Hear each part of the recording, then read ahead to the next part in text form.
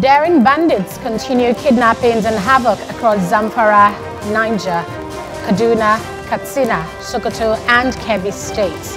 The Nigerian state is so far unable to put a halt to their actions. We'll find out why from a security expert. The Irigwe people of Plateau State accuse Fulanis of setting more than 250 homes on fire and destroying their farmlands. Both sides will be speaking to us this morning. And suspended head of Police Intelligence Response Team, Abba Kyari, gets replacement in Tunji Disu.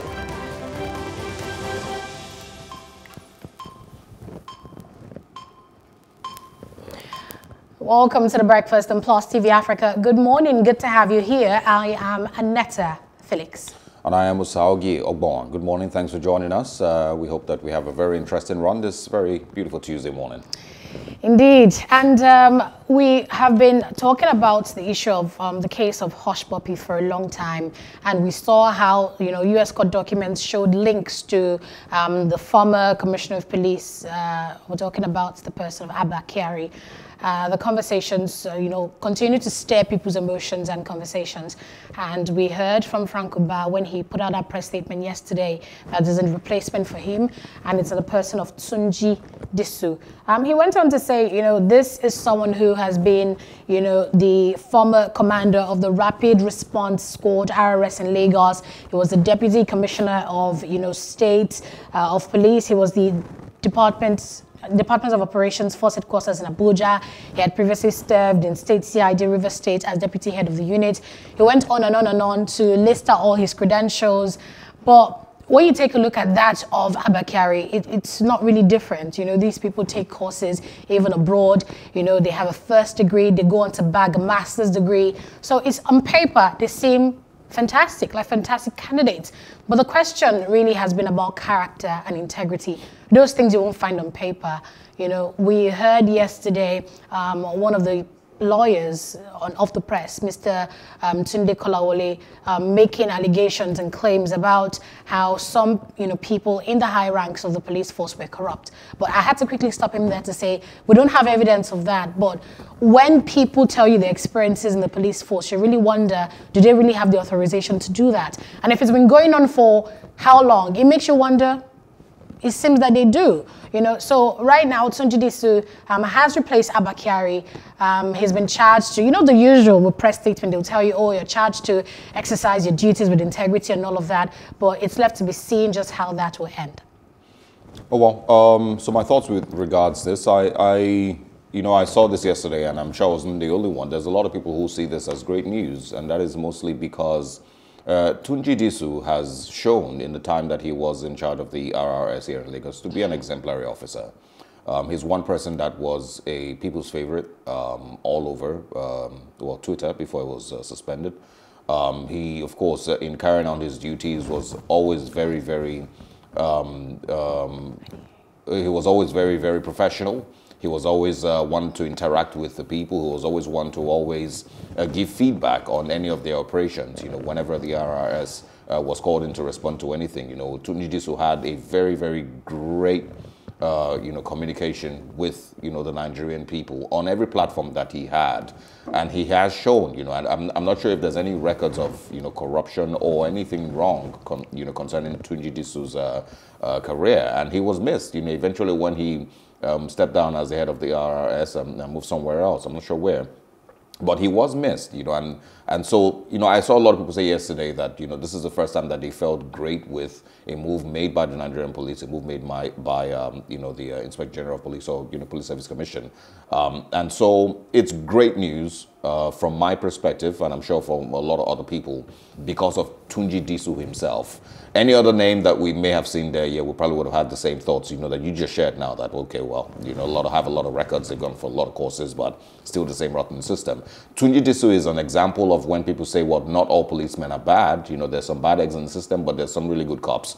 He has lived that life, and the time that he has been in service with the RRS has shown that, there truly are some really, really great Nigerian policemen with no actual dent in his record that I'm aware of, except, maybe if we start digging a lot further, we might see. But I really, really doubt. And that is because of the way that he presented himself and the way that he ran the RRS. It's not been the same thing since he left, and you can almost tell that it's not been the same. The emotions around the Rapid Response Squad have not been the same thing since Tunji Disu left. So I think it's a really, really good move for the image of the intelligence response team, or what they're called. It's a really good move for, the Nigerian police, putting somebody, like Tunji Disu there. And we hope that, there is, some sincerity with the way that the IRT works. I hope that he also is able to carry some of the, attitude and the professionalism that he used to run the Rapid Response Squad into the IRT. One of the fears that people would always have, two last things I'll say, one of the fears people will always have is the way that they say, no matter how great you are as a person, when you move into a corrupt system, the system either corrupts you or makes it difficult for you to work. So I'm hoping that his personality and his character and professionalism as an officer will be able to transform the IRT and, be able to, make them more professional. Let us have less of these stories that we hear concerning the IRT and, kick out the bad eggs. And then also, let's also not forget, and it's regular behavior for Nigerians, that once a person is suspended, we, go back home and sleep. No, that's not where this should end. There should be proper investigation, like I believe that they've started, the panel that has been set up. There should be investigation, and if Abba Kyari has been found guilty here, forget the FBI ownself here, for the crimes that he has been accused of against the Vincent Chibuzo fellow and every other crime that were supposedly allegations. The 41 million that he allegedly took from that businessman. The woman in Enugu who says that her husband was killed, was claimed to be an armed robber or a kidnapper, and they have been in control of their property, and many other cases like that from the same Abba Kyari. If these things have, he's found guilty of these things, then he should pay the the price here in Nigeria. Then we can now talk about they can happen side by side. The FBI case also against him, because the FBI case is not that's not gossip. It's not whispers. These things, I believe, not at all. Over 150-page document, with facts, evidence of phone calls, records, everything, and also we saw proof of about $20,000 US yes, that Hush Puppy paid into the account of Abba Kyari. Yeah. So it shouldn't end now. Nobody should go to sleep because he has been suspended. No, that's not where it ends.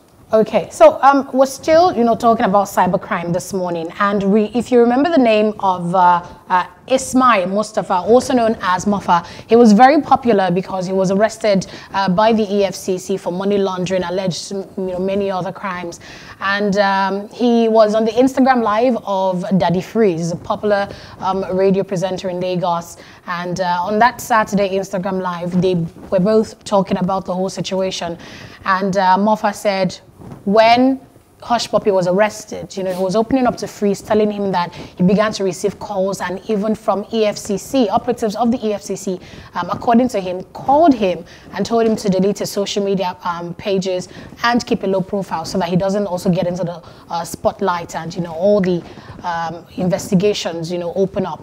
But when he said that, people became agitated to say, this is almost what we're seeing in the case of Hush Puppy, where someone who is a self-confessed fraudster now seem to have friends in high places, especially in law enforcement, who now seem to have their back.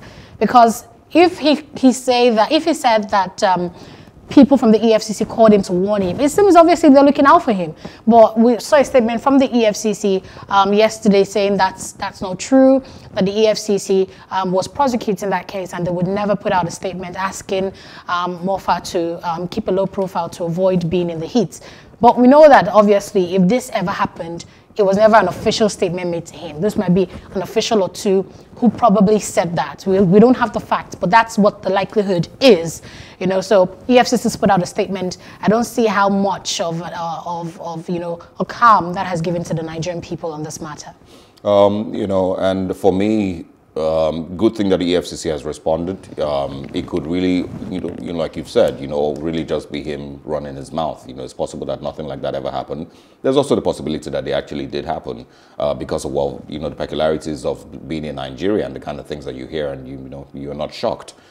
There's those possibilities. It makes you question what really the case against him was back then that the EFCC was investigating. It makes you wonder, if it was the FBI that had carried out the investigation, if he would have walked free. But of course, that's not accusing him of anything. The EFCC has carried out the investigations. They said he doesn't have crime to answer for at that time. But like they've said, they're still investigating. Let's see how that goes. But my concern with all of this is how how Nigerians give people who really should be nobodies, and make them celebrities and make them popular for absolutely no reason. Because he is not, there's no actual value that he gives to the Nigerian society or the Nigerian populace. Same thing with Freeze. Why are we having this conversations, and not also forgetting that Freeze himself was in Dubai with Hush Puppy, making videos with his, his spouse or his wife or his girlfriend, and eating and laughing at Nigerians in the same Dubai, and saying that Nigerians should, instead of them to be begging Hush Puppy to employ their fathers as drivers, they instead, that's the same Freeze now that we're speaking about that is interviewing Monfa. So these things, for me, I feel like Nigerians give certain people some level of popularity that they don't deserve in any way. So good luck to Monfa, good luck to Freeze, good luck to also the EFCC. If there's an actual case, then I hope that it comes to light. If there's no case, then these persons really don't deserve so much of Nigerians' conversations, and they are not in any way the people that should represent the moral compass that Nigeria should be moving with or should be working with. A lot of young Nigerians who want to see people like, some of the people we were speaking about this morning, the SA Brumes in the Olympics. There are a lot of Nigerians who want to see people who are doing very well in sports and in information technology and in medicine and in engineering and whatnot. And those are the people that we should be looking, at, not, people who we aren't sure exactly where their wealth, comes from and, turn them to celebrities all of, overnight. I really don't enjoy those people. Anyway, so let's talk quickly sports. Yesterday, I was saying that I would not be disappointed if Nigeria doesn't win anything at the Olympics. SA Bruma is one person who has eventually won a gold medal in the long jump event, 6.9 meters, I believe that she jumped. And also, we're expecting something from, actually, there's a confirmation about gold or silver for Blessing Oborududu. I hope I pronounced her name right. Well, congratulations to the both of them. It is finally, some medal for Nigeria in Tokyo. These two women have done Nigeria really, really proud. And, we, of course, would absolutely celebrate them. I like that it's also coming from women, absolutely. So we will celebrate them this morning and, say that I hope that she actually gets the gold because she still has a chance of changing that silver to gold. I think she's confirmed to win a silver. But if in her next fight, she gets victory, then she will be winning the gold. So, and her name, once again, Blessing Oborududu, also with the SA Brume. I think we still have Divine Oduduru still competing. He qualified for the next race. And so he also, is a favorite to maybe win any of the medals, bronze, silver, or gold. So congratulations to the both of them. And we can't wait to receive them home. Shouldn't also take away the criticism for our sports ministry for how the Nigerian Olympics team fared.